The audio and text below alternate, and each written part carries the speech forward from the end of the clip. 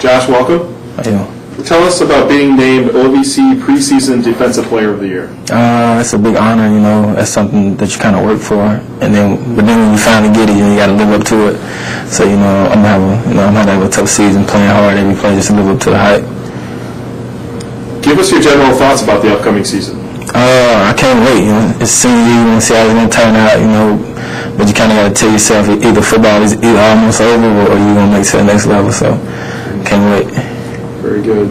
What are you most looking forward to this season? Playing our conference games again, because last year, you know, it didn't turn out the way we wanted it to. So now you're gonna get because it's your last chance at it. So, is there a particular game that you have in mind? Jacksonville State. Jacksonville State.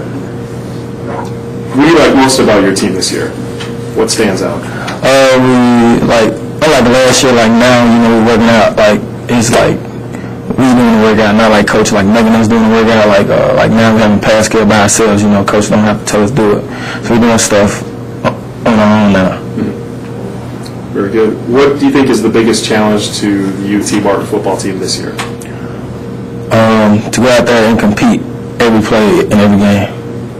Like last year, you know, we kind of after we started losing, we would like kind of just let down. Now we want to go out there and compete every play every game. Very good. Very good. Do you model your play after any particular linebacker? Probably Ray Lewis. I like the way he played, real intense every play. Yeah. Do you wear a shield over your head? Yeah. Oh, you do? Yes, sir. Okay, very good.